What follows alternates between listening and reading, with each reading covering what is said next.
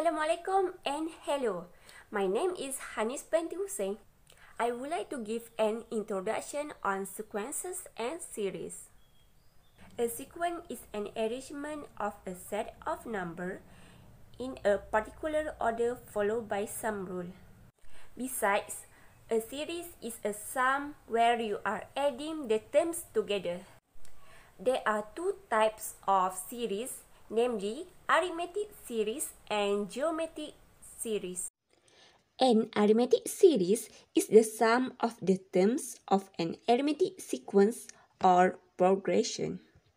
There are several formulas for arithmetic series. The first one is n term, where a is the first term and d is the common difference. Next formula is sum for arithmetic series. We can use this formula to find the common difference. The geometric series formula or the geometric sequence formula give the sum of a finite geometric sequence. There are several formulas for geometric series. The first one is the n term, where r is the common ratio. Next, this formula is to find sum for geometric series. This formula to find infinite series. Hi, Assalamualaikum. My name is Ismail bin Yusuf, and now I want to explain about filler table for question 1. The fact for the question 1 is, me and my friend want to start an online clothing business. Second, there are 4 new members, each as downline or as the second generation. Third, each generation is able to get 4 new members. The ideas for this question is, first, each person in a generation will get 4 new members as downline. Second, the second generation will have 8 members. Third, the ratio of the member between each generation is 4. And lastly, this might be a geometric progression. Learning issue for this question is, first, how can we know the number of members per generation? Second, why the difference between each generation are different? Why the ratio between each generation are the same? Third, what kind of progression is it? Then, how can we identify progression? Resources needed for this question is, first, book, and the second is internet. Hi, Assalamualaikum. My name is Hamzah Lokman bin Rosdi, and now I will explain about filler table for question 2. The facts in this filler table is, first, my brother who was in secondary school wanted to buy a new iPhone. Second is, the first month he saved 150 ringgit, and the third is, each month after I gave him 50 ringgit. The ideas in this filler table is, first, my brother saved 150 ringgit in the first month. Second, he will have 200 ringgit in the second month. And the third is, the difference of the money he saved between each month is 50 ringgit. And the last is, this might be an arithmetic progression. The learning issue in this filler table is, first, how can we know that the money my brother saved in the certain month? Second is, why are the difference between each month are the same, while the ratio between each month are different? The third is, what kind of progression is it? And the last is, how can we identify the progression? The resource needed for this filler table is, first is book, and second is internet. Hey, my name is Martin. Now let us discuss about question 1. From the question given, each member will get 4 new members as a downline. So we can conclude that each generation's total members are 4 times to the previous generation's members. Therefore, if the first generation consists of 2 members, the total numbers of second generation is 4 times more to the first generation, which is equal to 8.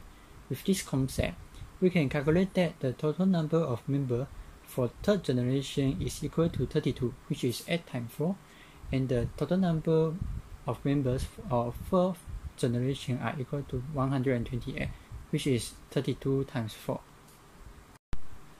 After getting the total numbers of members of each generation, we can calculate the difference between them. The difference between the second generation and first generation is equal to 8 minus 2, which is equal to 6. And the difference between the third generation and second generation is 32 minus 8, which is equal to 24. While the difference between the fourth generation and third generation is equal to 128 minus 32, which is equal to 96. Also, for the total members of each generation, we can know the ratio of generation. The ratio of second generation with first generation is 8 divided by 2, which is equal to 4. And the ratio of third generation with second generation also equal to 4, which is 32 divided by 8.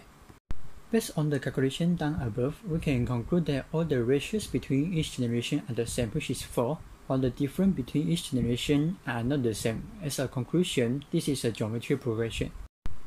It is all from question 1. Thank you. Hi everyone, my name is Julita Shikin binti Hairani. So I am going to explain question 2 to all of you. So in question 2, my brothers already saved 150 ringgit in the first month, and I will give him 50 ringgit for each month thereafter. So for the first month, my brother already saved 150 ringgit. For the second month, my brother saved 200 ringgit as I give him 50 ringgit. And for the third month, he saved 250 ringgit. Finally, in the fourth month, he already saved 300 ringgit. Then, the differences between each month are the same, which is 50 ringgit, as you guys can see on the screen. After that, the ratio of the second month with the first month is 1.333, while the ratio of the third month with the second month is 1.25. Based on the calculation done before, we can conclude that all the differences between each month are the same, which is 50 ringgit, while the ratios between each month are not the same. As a conclusion, arithmetic is applied in this question. Hi, my name is Jun Lim Jiaji. As a conclusion, this problem-based learning wants us to identify the progression for question 1 and question 2. And we know that the characteristic for an arithmetic progression is that its common difference between any two consecutive numbers is a constant. In contrast, for a geometric progression, its common ratio between any two consecutive numbers is a constant. So, after calculating the common difference and common ratio for both question 1 and question 2, we can conclude that question 1 is a geometric progression, while question 2 is an arithmetic progression. After knowing the progression for both question 1 and question 2, we now can solve the problem more effectively by using this formula for arithmetic progression and this formula for geometric progression. For this formula, A represents the first term of the progression, D is the common difference of the progression, R is the common ratio of the progression, while N is the number of terms that you wanted to find. For example, for question 1, which is a geometric progression, if I want to find the total member in third generation, all I need to do is insert the information I have into the formula for geometric progression. And then I will get the answer directly. As a result, we can conclude that it is crucial to identify the progression of the question in the first place in order to solve the questions more effectively by using the formula. That's all from our group. Thank you, Tuan, for lending us your ears.